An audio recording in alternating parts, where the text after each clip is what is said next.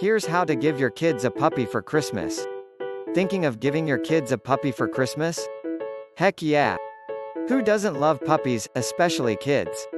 But, whoa, slow down there, speed racer, at least watch this video first. Don't worry, we won't try to talk you out of it, we just want to make sure you know what you're getting into. When it comes to giving a puppy for Christmas, there is a divide on whether or not it's a good idea.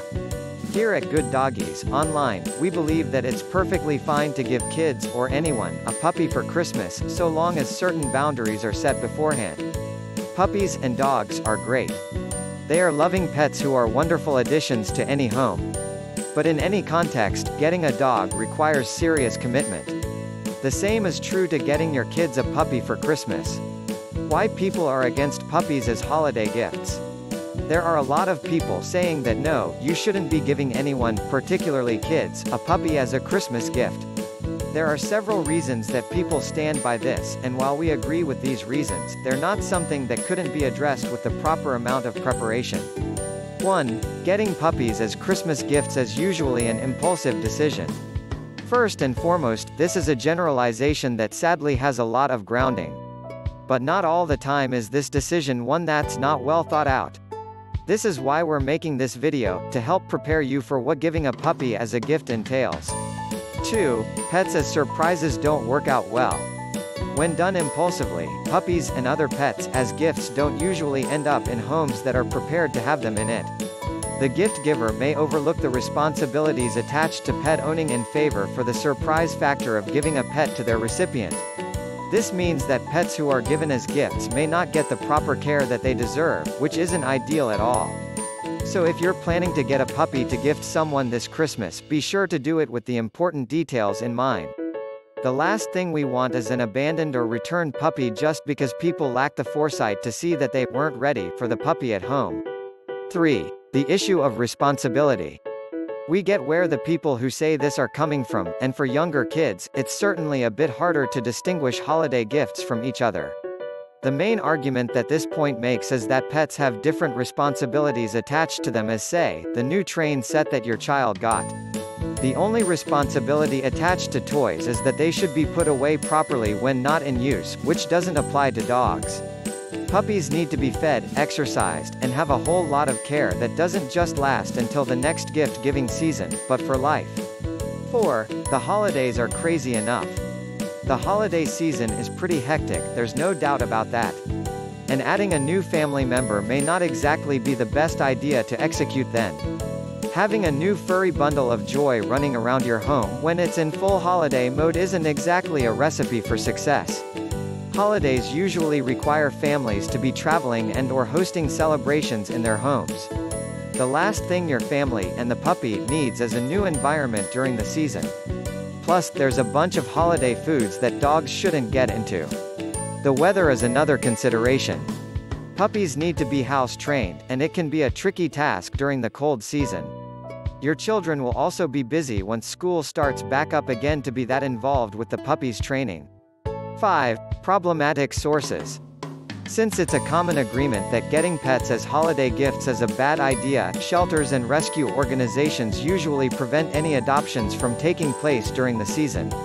So most likely, people who opt to give puppies as Christmas gifts get them from problematic sources like puppy mills, pet stores, and disreputable breeders.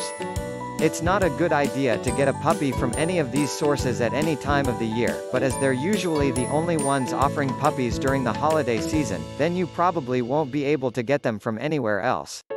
Giving your kids a puppy for Christmas. Like we said, we totally recognize the reasons why people advise against getting a puppy as a Christmas gift. And if any of those reasons are already giving you second thoughts, then try to think about it more. However, we also believe that it's not entirely a bad idea to give your kids a puppy for Christmas, as long as you are doing it right. Here are several things that you could do to ensure that your kids would be well prepared to receive a puppy for Christmas. 1. Determine if your home is ready. You're the parent, so ultimately the decision is up to you. Also, you're the one who knows the situation in your home best. Think about these questions, and if everything is in the affirmative, then proceed to the next step. Are your children mature enough to be taught the idea of responsibility as applied to a pet? Are other family members open to the idea of a pet joining your home? Can you financially handle the responsibility of owning a dog? Remember, this is a lifelong commitment and not just one for the holidays. Is your home an ideal environment for a puppy to grow up in? This may become more specific depending on the breed of puppy you're planning to get. 2. Prepare your children accordingly. If you're a parent, chances are you didn't get this idea out of nowhere. You've probably had to listen to your kids dropping hints about how they want a dog for the past few months, and now you're wondering if you should actually give them one this Christmas. Once you decide to get your kids a puppy for Christmas, the best course of action is probably not to do it as a surprise. Your children need to be mentally prepared for the idea of taking on some responsibility once the dog arrives, and this is best done if they've had the chance to stew in the idea beforehand. This means that you might have to arrange a sit-down with your kids to ask them how much they want a dog and how much responsibility they are willing to take if you do get them a puppy. You will also have to give them details on what kinds of tasks are needed to be done once the puppy arrives. This way, you can gauge exactly how prepared your kids are for a puppy. You will also be able to see how willing they are to take on the tasks associated with owning the puppy. Sure, you'll do your part too, but it's going to be their puppy, right? 3. Adopt, don't shop. Once you've determined that everyone at home, not just your kids, is ready for a new addition to the family, then it's time to choose the puppy you're going to adopt. Again, don't patronize puppy mills, pet shops, and backyard breeders. Instead, adopt a rescue or from a shelter. 4. Make the choice as a family. Pick your puppy well, and follow these guidelines to adopting a rescue puppy. This way, you'll be better equipped for your latest family member. It's best to do this with the whole family, to better determine how well the puppy will act around each member of the family. This way, you're also sure that you're getting a puppy that your kids actually like. Getting one without their decision may not end well, especially if you get one that's not exactly the one they were hoping for. 5. Consider the season. Like we mentioned, it's not exactly the best time to adopt a puppy during the holidays. If you're still set on getting a puppy for Christmas, consider postponing the actual adoption until after the hectic season. What you can do instead is to increase the anticipation by buying the basic necessities for a new puppy and opening those under the tree instead. Your family will surely have lots of fun getting excited for your new puppy, and you'll all be better prepared too. After things have settled down, you can finally head over to the shelter rescue organization and fetch the puppy of your choice.